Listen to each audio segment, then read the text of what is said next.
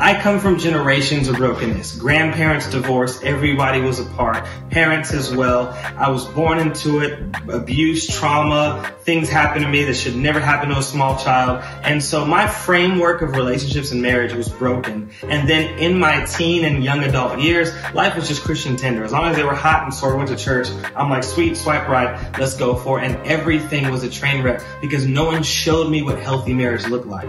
Everything changed though when I was renting a room in a house that was owned by a young Christian married couple. Seeing their marriage, seeing their health started to change things in my life, caused me to go to my room one night and cry out to God and say, God, I'm tired of girls. I just want a wife. And that started the journey of me meeting Lizzie, coming to Kingdom City, everything changing. But what's the bottom line? Discipleship.